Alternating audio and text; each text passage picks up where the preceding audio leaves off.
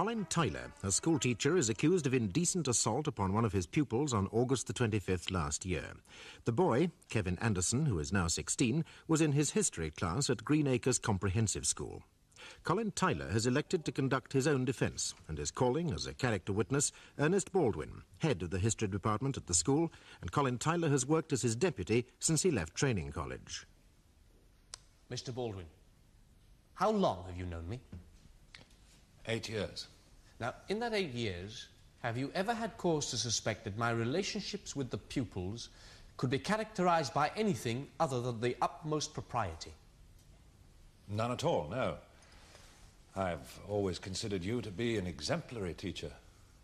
And I've always found the way you conducted yourself towards children to be wise, mature and correct.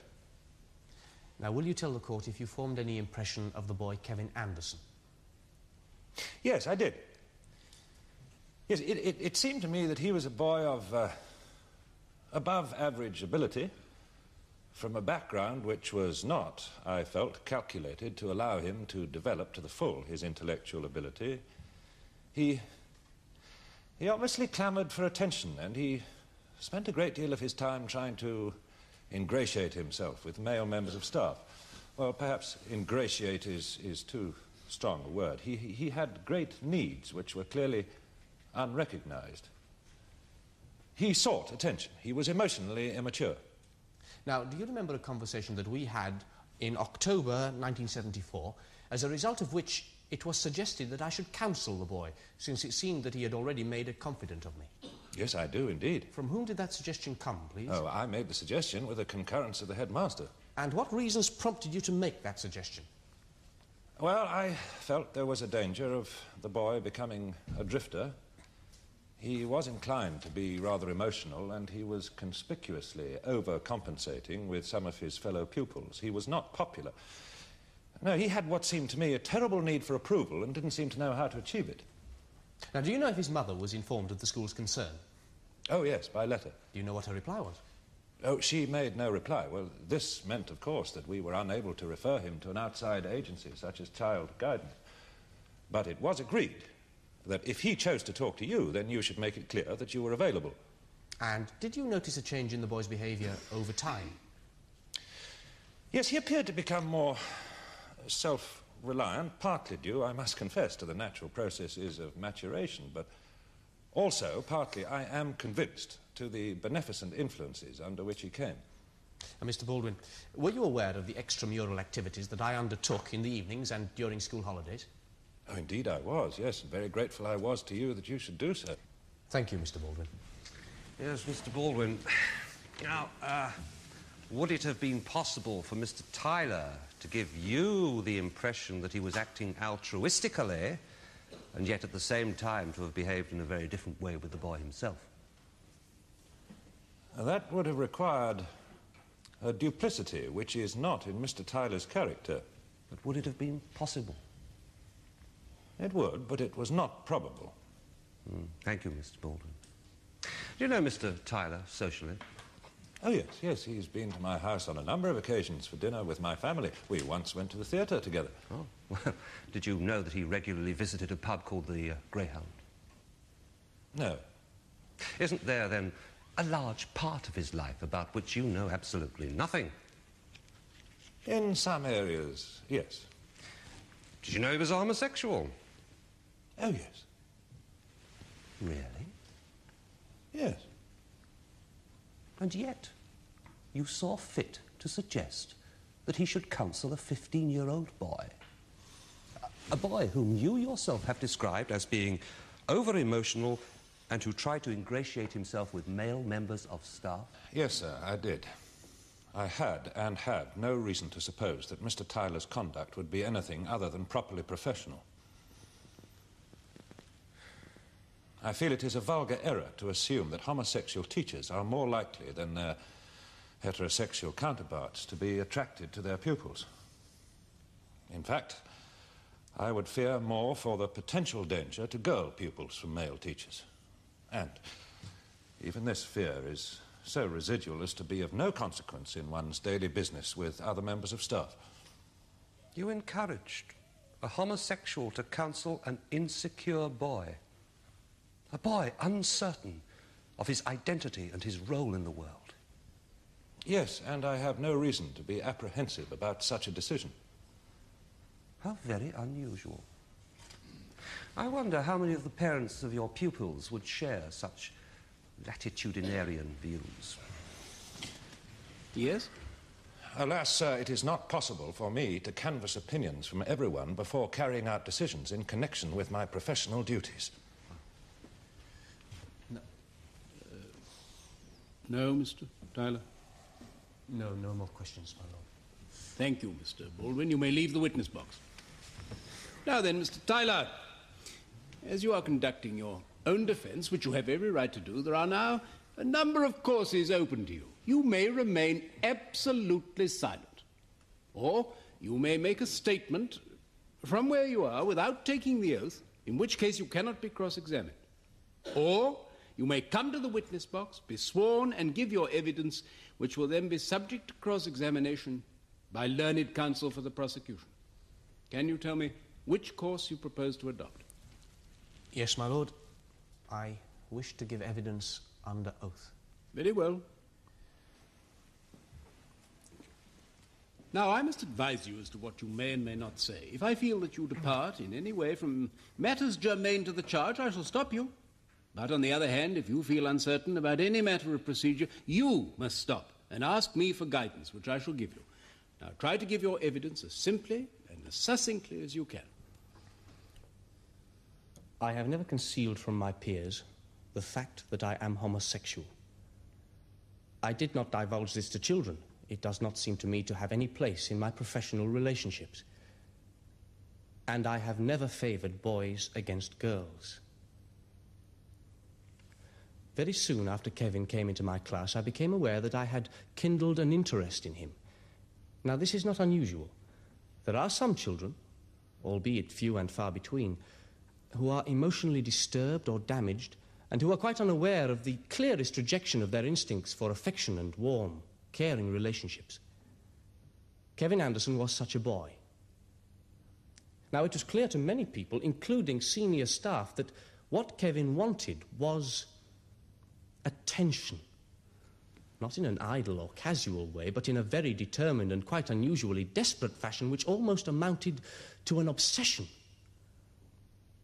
It was at my insistence that he finished his relationship with Malcolm Harmon.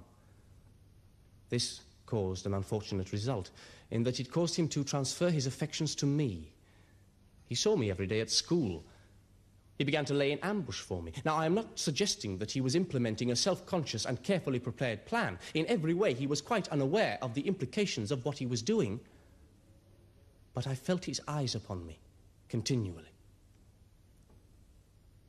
I was not attracted to Kevin, but I did develop a fascination for his persistence. Now, I know this may seem fanciful to you, but the image that has been presented of me in this court as a calculating man, abusing his position, is very far from the truth.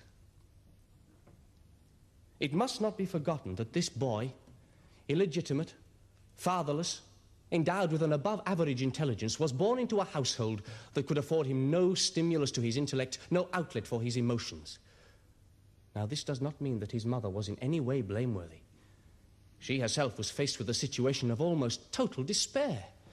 No resources, no support, and 3 young, dependent children. She turned to Kevin for a help which he could not give. Can you imagine the desperation of a 15-year-old boy asked to provide the role of substitute father and emotional support to a mother when the very things that he himself needed were the support and authority of a father? Now, I thought that I might be able to provide some of the strength that he needed. Unfortunately, I overestimated my own morality and became deeply involved, emotionally, with Kevin.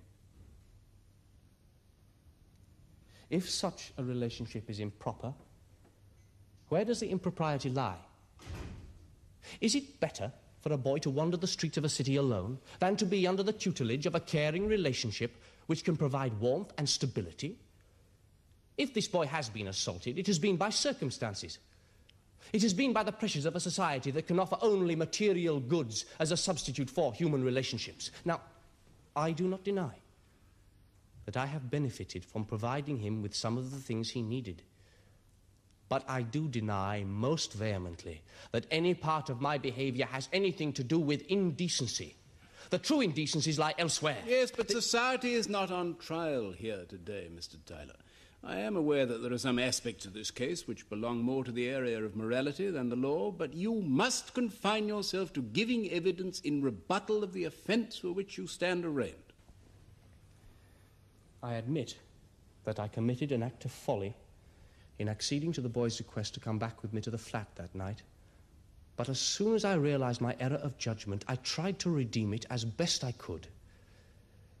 Now, the court has heard that Kevin was upset. Indeed, he was upset.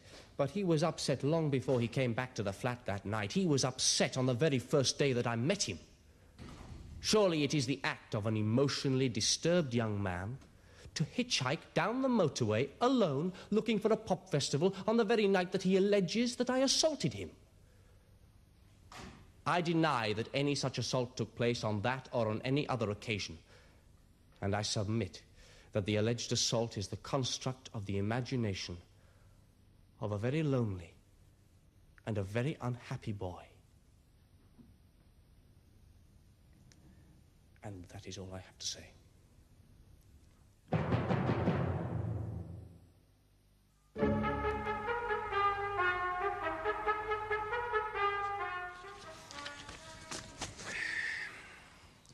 Mr. Tyler, you admit, of course, that your interest in the boy was sexual. Yes. And yet you allowed this relationship to flourish. I did not stop it. Well, would it not have been wiser, if you had known of your own potential weakness, to have truncated all but the most unavoidable professional contacts? No. Well, please explain, then, why you failed to adopt a course that most people will consider wiser in the circumstances. I felt that the consequences of adopting such a course would be more damaging to the boy than my continued interest in him. Yes, but could anything have been more damaging to a 15-year-old boy than to be taken off to the flat of a self-confessed homosexual, a sophisticated man, and there to be subjected to a wrestling match under the cloak of which that older man derived sexual gratification? It was not damaging. It did not happen. Did you seek to arouse the boy? No. But you did touch his private parts? Yeah. No. Yes or no? Yes, but it was not deliberate. Mr. Tyler, you were alone with a boy in a flat. You as a homosexual. The boy whom you admit to being interested in sexually. The boy had removed some of his clothing, which was at your suggestion. And you touched his private parts, and you asked us to believe that that was unintentional. Yes, we were wrestling. Well, why would a man of 33 wrestle with a 15-year-old boy? We enjoyed each other's company. Yes, but apparently on this occasion one of you didn't. Yes. Kevin was aware that your interest in him was sexual. Yes. Why did you go back to the flat after you'd been to the fair? Kevin didn't want to go home. He wanted to come home with me. Well, on previous occasions you say that you had refused to allow the boy into the flat, yet on this occasion you deemed the time was suitable. Yes. Suitable for what? For making sexual advances to him? No, he wanted to talk. Oh, he wanted to talk, I see. But had you not had the whole day at the fair together to talk in? He wanted to talk quietly. You wanted to talk to him about sex? No. But you did talk about sex? Yes, a little. Why? Because Kevin wanted to talk about it. I never forbade Kevin to talk about anything he wanted to talk about. Mr. Tyler, what you're asking us to accept is this.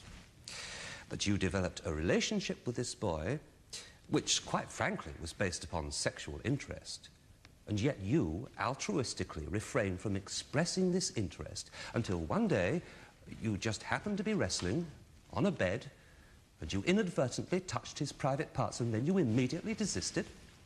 That is what happened. On the night of November the 15th, 1974, you just happened to be standing outside the Wimpy Bar where Kevin was meeting Mr. Harmon. No, I wasn't outside the Wimpy Bar by chance. Oh, why were you there then? I doubted Mr. Harmon's resolution in breaking off his friendship with Kevin. But why did it concern you so closely that you felt it necessary to spy on that meeting? I wanted him to finish his friendship with Kevin. Why was that? Because I felt it was an embarrassment. To whom? To me. Yes, but why should you have been embarrassed? Was the friendship between Kevin and Mr. Harmon a sexual one? No. Well, then why should it be so important to you that their friendship should cease? I was his teacher, and I was living with Mr. Harmon at the time. You were jealous. Yes, in a way. I did not want my private life to mix with my professional life. Yet you maintained an interest in this boy for a whole year while you were teaching him. Is not that allowing your professional and your private life to mix? I did not wish my relationship with Mr. Harmon, which was sexual, to have anything to do with my professional relationships with my children, which were not sexual. I see. Now, when you intervened in the meeting between Kevin and Mr. Harmon, why did you suggest you should go back to your flat? Well, it was a very tense situation, and I didn't think a wimpy bar was a private enough place for such a conversation. Now, how long did you remain together talking out the implications of this relationship? About an hour. And then the boy left? Yes. Was the outcome of this discussion to your satisfaction? Yes. Well, does that mean, in effect, that the boy was to cease to be Mr. Harmon's friend and merely be your pupil? Yes. Did the boy know where you lived before you went back to the flat? Oh, no. Well, could Kevin have interpreted the invitation as a way of finding out where you lived? I don't think so. What happened the following night? He came again. He did, of course, by that time know where you lived. Yes. How convenient. During this bout of wrestling on August the 25th, how did it come about that you found your way to the bed? Well, it was the most comfortable place. Comfortable for what? For wrestling. Did you wrestle as a means of establishing physical contact? It was a means of communicating. Of communicating sexually? No. Did you at any time remove any clothing? No. Did Kevin remove any clothing? No. Yes, of course he did. He took his shirt off. It was very warm in the flat. Why did the fighting stop? Kevin asked me to stop. To stop what? Putting your hands on his private parts? To stop fighting. But you did put your hands on his private parts. I may have done, but it was unintentional. Were you sexually aroused at the time? Yes, that's why I stopped. And the boy was aware of your state of sexual arousal? Yes. Thank you, Mr. Tyler. I have no further questions. My lord. Members of the jury. This man, Colin Tiler, a mature man of quite evidently great intelligence, not only failed to measure up to the standards that we require of his position, but also used that position, a position of great trust, to further his own sexual ends. He deliberately developed a relationship with a child in his care, part of which he himself has admitted was sexual.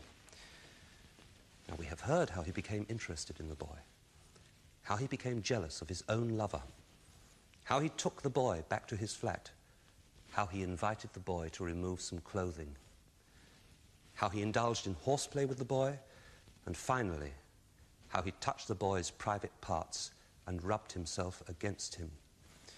And this is a man who has advised the boy himself to avoid contacts with homosexuals because it could damage him psychologically. Now, Tyler has admitted that he was sexually interested in the boy.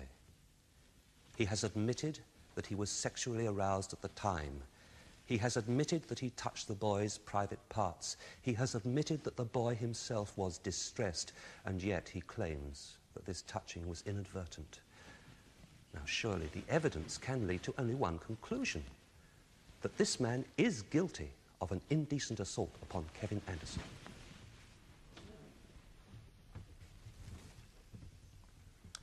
Members of the jury, I have never sought to conceal that I was, and am, deeply concerned about a boy who lacked what all young people most need, care and affection. I concede that part of my interest was sexual, but that no part of my behavior was at any time intentionally so. I submit that a lonely and unloved boy, unwittingly, tried to tempt me beyond the bounds of what is professionally permitted, and on one occasion almost succeeded. But as soon as I realized what might happen, I did indeed desist. Not merely because it would be against the law, but because it would have given pain to someone whose welfare most deeply concerns me. That my actions were ill-advised, I concede. But I submit that there has been no evidence given by anyone in this court to indicate guilt of an offence punishable by law. You must therefore acquit me of this charge. No chance! Put you in prison! Get your hands off! It's disgusting, yes. If there is anyone else here minded to repeat behaviour of that sort, let them be moved that I shall regard it as a contempt of court. And members of the jury, you will, of course, realise that you mustn't allow yourselves to be affected by other people's prejudices. Now, members of the jury, the accused, as you know, is charged with indecent assault. That is, the deliberate touching of another person with indecent associations. The prosecution allege that the accused intentionally touched the private parts of the boy Kevin Anderson. Well, that, you may think, would amount to indecent assault. The accused claims that any such touching was unintentional, by accident, in which case, of course, plainly, he would not be guilty of indecent assault. That's what you've got to decide. That's all you're concerned with, really. The events of the August the 25th of last year at the accused's flat. You are not directly concerned with whether or not the boy came from a caring home, whether or not the accused caused Mr. Harmon to leave his wife, though this background information may assist you in deciding whether or not someone had a reason for lying, someone had lied or misrepresented the facts. But what finally you must resolve is the conflict of evidence between the accused and the boy, Kevin Anderson. And you must beware of coming to the conclusion that as the accused has admitted that he is a homosexual, he would be incapable of restraining himself from taking advantage of the boy. The one thing doesn't necessarily follow the other. But if you believe the evidence of Kevin Anderson, then in this case you must come to the conclusion that the accused did take advantage of the boy, and you must convict. Remember, the prosecution must prove their case to your entire satisfaction. If they fail to do so, then you will return a verdict of not guilty. Will you now please retire, elect a foreman to speak for you on your return, and consider your verdict? Members of the jury, will your foreman please rise? Just answer the question, yes or no. Have you reached a verdict to which you're all agreed? Yes. Do you find the defendant, Colin Tiler, guilty or not guilty on the charge of indecent assault? Not guilty. Well, Mr. Tiler, you are discharged. Free to leave the court. All stand.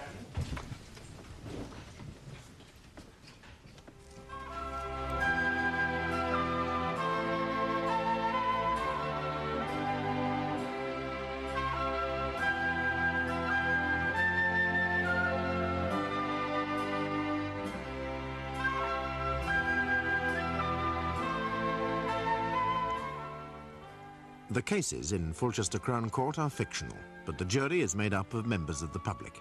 Car cameras will return to bring you another leading case in the Crown Court.